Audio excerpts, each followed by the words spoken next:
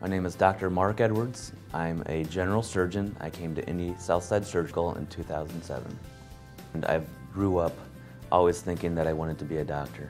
And I did not know what type of medicine I really wanted to practice, but as soon as I started medical school and did my first surgical rotation, my decision was made at that point that I really wanted to be a surgeon.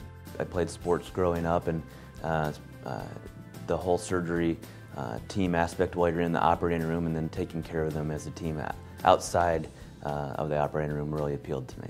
So it's across the board general surgery, advanced laparoscopic cases, or simple in and out hernia surgeries. Married, and I have two little girls at home. That really occupies most of my time outside of work. But when I can, I like to get out and spend time outside. Exercising, cycling is one of my other pastimes that I try to engage in whenever I can. Well, this office has been well established for over 20 years. And part of what brought me to here is how the office works and how efficiently it's run, and more importantly, how much the office here cares for the patients.